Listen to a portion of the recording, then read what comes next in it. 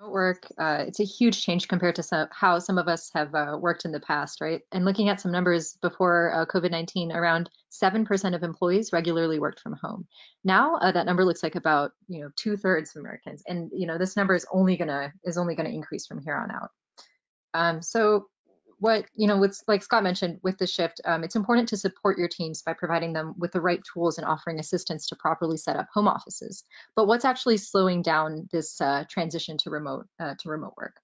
So your IT team may be spending more time context switching between apps to scroll through and update tickets, provision accounts, work with engineering teams.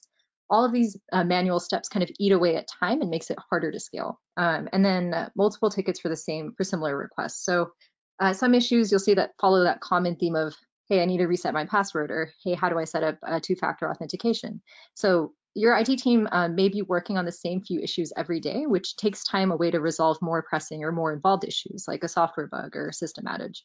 And kind of on the employee side of things, nothing's more frustrating than not knowing when you'll be able to get back to work after running into a roadblock, submitting a request. A lot of remote teams they require equipment to get set up. They need more access. In the past, we've seen that with Zoom, people didn't need full enterprise licenses. There weren't as much virtual meetings or virtual communication. Now that we're working remotely, everyone kind of needs to be interacting with their teams, interacting with customers, so access to those kinds of apps are more important. What about setting up VPN or access to different types of, dual monitor, new mouse, new keyboard? So all of this, these tools and this equipment is really important to kind of set up the home office, get teams ready for remote work. So, in order to kind of speed up that transition to remote work and get teams more productive, how can you eliminate manual processes, reduce redundancy for simple requests like password resets and 2FA? And how can you increase your response speed so that you can get your employees up and running quickly? So one way to reduce redundancy. So we have one of our customers actually uses this internally.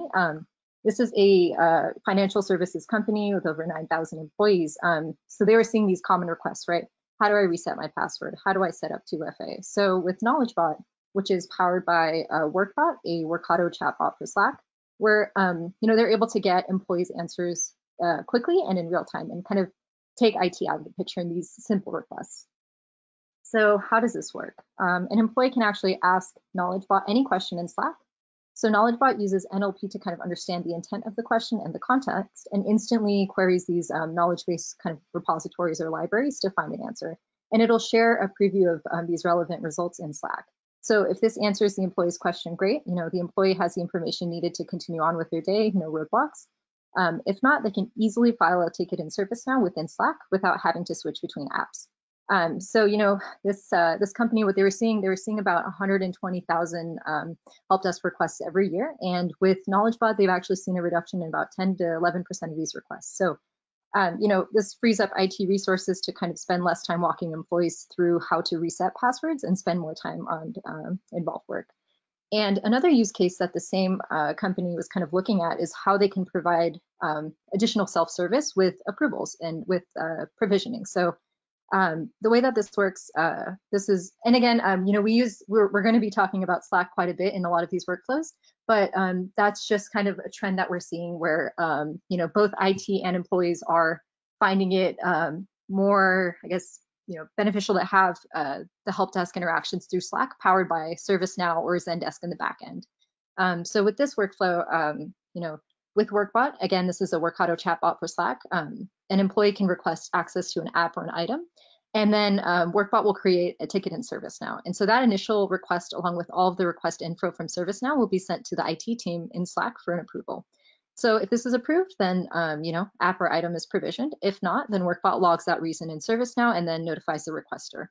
So now this company is able to process over 60,000 provisioning requests every year with no manual effort. And they've reduced the time that it takes to provision employees by about 20% and saved over 30,000 hours of manual ITSM labor per year.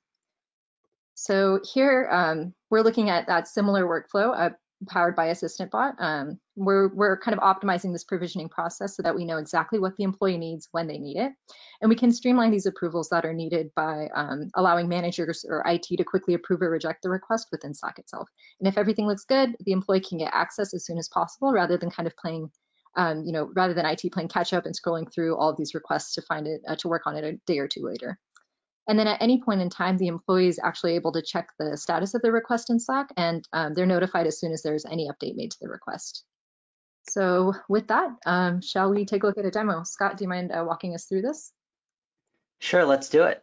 And as you bring that up, I just want to reiterate that something Raina said earlier, that in this demo, we're starting the process off in Slack, which is a trend we're seeing in IT. But this process could be kicked off in any collaboration tool that you use, or really any other event, or even in your email.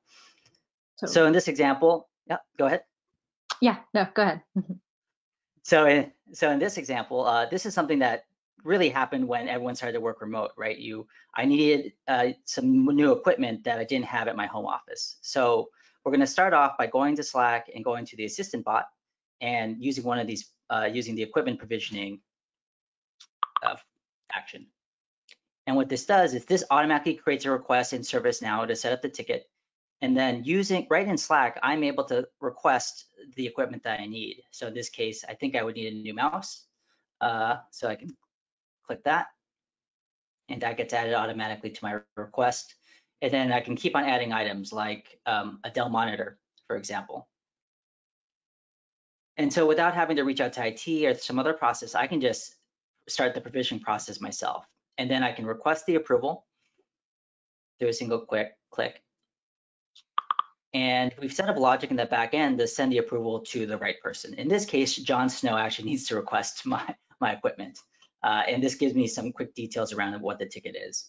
And we've even embedded a link that takes you to the request in ServiceNow. So you can just go directly to the ticket if you want to look at more additional details. And you can see that this ticket has just been created, and it includes the items that I requested. So it's a great way for people to self-service their provisioning. And we've also included the ability to approve. Now, it looks like that Raina can approve her own request. So Raina, why don't you try clicking it?